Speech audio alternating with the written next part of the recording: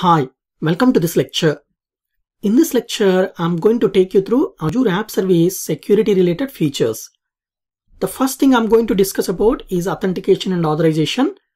Every app service comes with authentication and authorization module that handles several things for your app. Firstly, it will authenticate users with a specified provider. This provider can be Facebook, Google, Twitter, Azure Active Directory, and so on. And also it will validate and stores and refreshes tokens. And thirdly, it also manages the authenticated session. And finally, it injects the identity information into request headers. To better explain about authentication and authorization, I'll show you one very good diagram from Microsoft documentation. This is the one. As you can see in this diagram, first the request from the client browser will come to app service frontend. From that, the request will be forwarded to authentication and authorization module. And that authentication module will include all authorization and authentication logic, which includes token management and also session management and so on. And it sits outside the web app code. That's the reason you don't need to change any code within your web application to enable authentication and authorization for your app in Azure. And also using environment variables, you can able to slightly influence this authentication and authorization logic in terms of tracing, etc. But most of these environment variables are read-only. And in terms of maintaining the state, so for example, storing the tokens, IS logs, and application trace, all these information will be stored in site storage volume. Okay. And in case if you want to store some of this information into a storage account, that is also possible. I hope this diagram provides a better view of authentication and authorization feature associated with app service. So let's go back to presentation. And as I said, in terms of logging and tracing, if you enable application logging, you will see authentication and authorization traces directly in your log files. You can use one of the environment variables to define the trace level also. And the next thing is there are other security areas that you need to be aware of with respect to app service, which you can take advantage of them basically.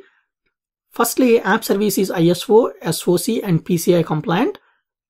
Basically, if you are processing credit card information, the underlying environment is PCI compliant.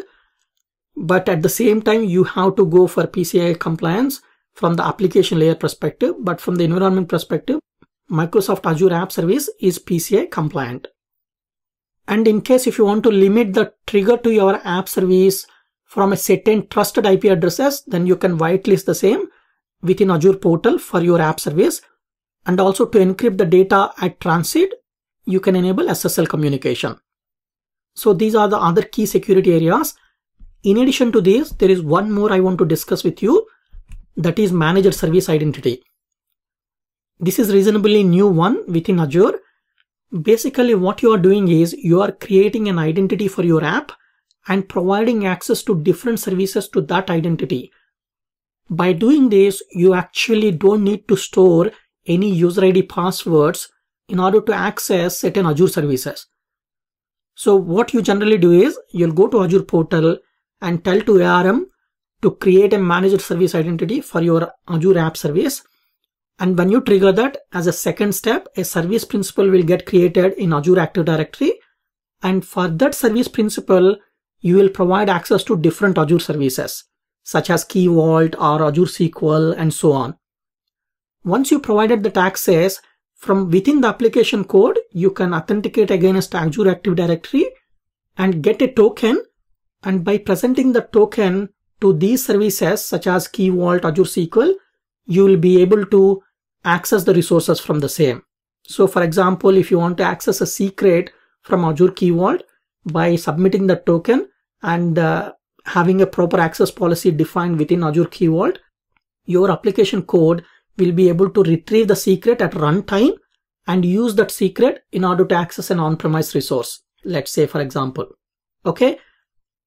So this is a very useful feature and also can be used to highly secure your app service communication with other services, both within Azure and also on-premise.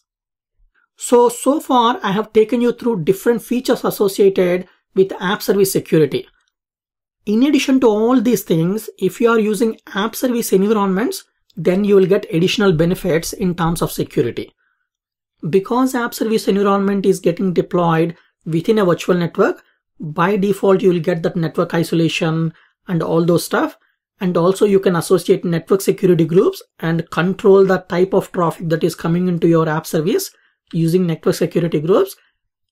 And also you can associate a front end like application gateway before your app service.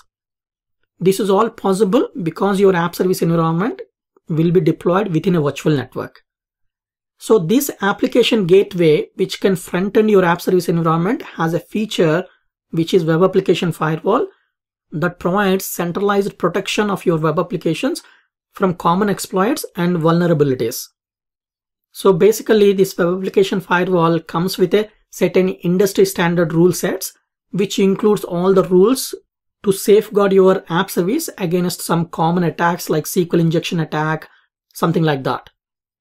So these are all the different security features associated with app service and app service environments. In the next lab, I'm going to take you through different security features that you can see using Azure portal. And also I'm going to show you how to enable authentication for your app. And I'm going to test it to make sure it is working. So if you have some time, join me in the next lab.